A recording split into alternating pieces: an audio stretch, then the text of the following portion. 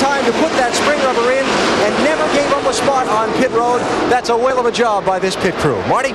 Speaking of 2 tires, it also worked for Mark Martin, who was able to hang in the top 6. He was running 6th when he came to pit road. Caution on the racetrack. Jimmy Johnson, guys. Hard into the wall. Caution is out at New Hampshire. No wall, fellas.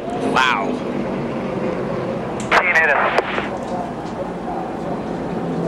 Spotter saying there was contact with another car. Chad Canals, crew chief for Jimmy.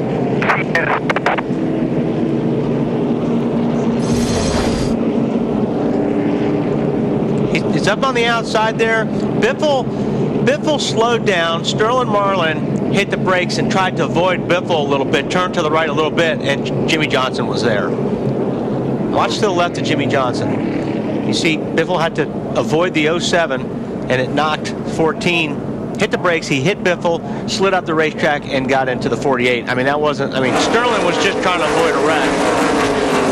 Nobody's fault, just being at the wrong place at the wrong time. And that's because you're deep in the field. That's right. There's Chad. Their season last year ended with a crash at Homestead.